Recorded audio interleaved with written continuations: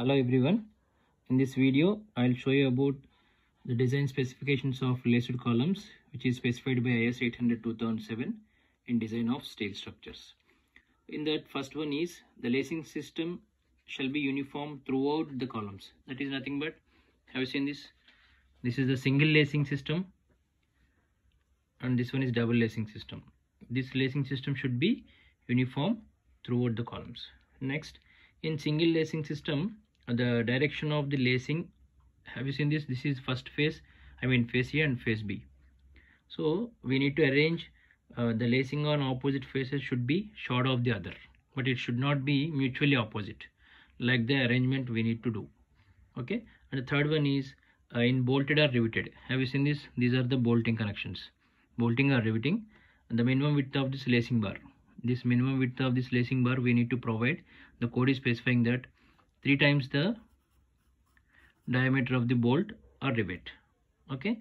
And when comes under thickness point of view, for single lacing bars, the code is specifying that it should not be less than 1/40th of its effective length. For double lacing bars, when comes under thickness, we need to consider it should not be less than 1/60th of its effective length for double lacing systems. Like that code is specifying. And after that, when comes under angle of inclination, how much of angle we need to maintain, like that the code is specifying that 40 to 60 degrees, 40 degrees to 70 degrees, in between 40, 45, 50, 55, 60, like that we need to arrange. The code is specifying that 40 to 70 degrees, like that. And next, the distance between the two main members. These are the main members. This one is one main member and this one is another main member. The distance of the two main members should be kept as to get RYY greater than RZZ. That is nothing but radius of gyration of YY axis greater than radius of gyration of ZZ axis. We need to remind the condition. Next, the maximum spacing of lacing bars. Have you seen this? These are the spacing bars. So by connected by bolting or riveting or welding, whatever, we need to remember that maximum spacing of lacing bars spacing, it should not be greater than 50 or 0.7 times KL by R, that is slenderness ratio. So we need to remind this condition, okay, for maximum spacing for this lacing bars. After that, have you seen this? This is our column. The force is like this, but this portion is inclined. Okay, here the transfer shear will occur. So for the transfer shear also we need to consider. The code is specifying that we call it as transfer shear is nothing but VT.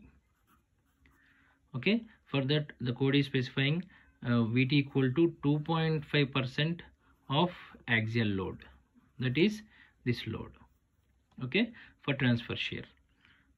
Okay, in columns, in axial load in columns, axial force or axial load in the columns.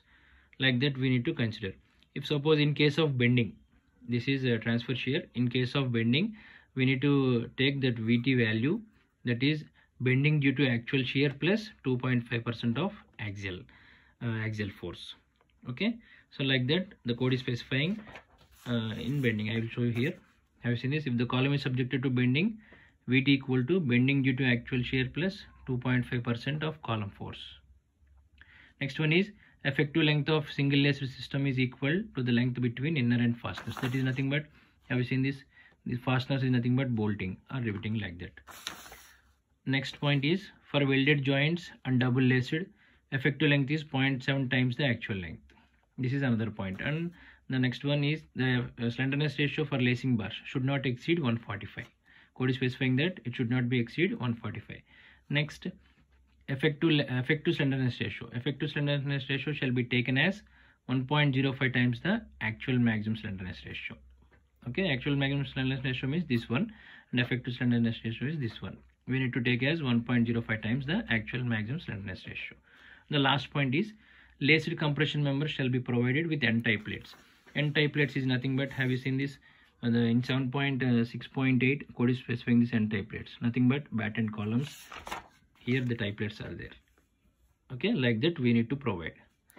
So this is the main specifications the code is specifying for laced columns. Thank you so much. Thanks for watching.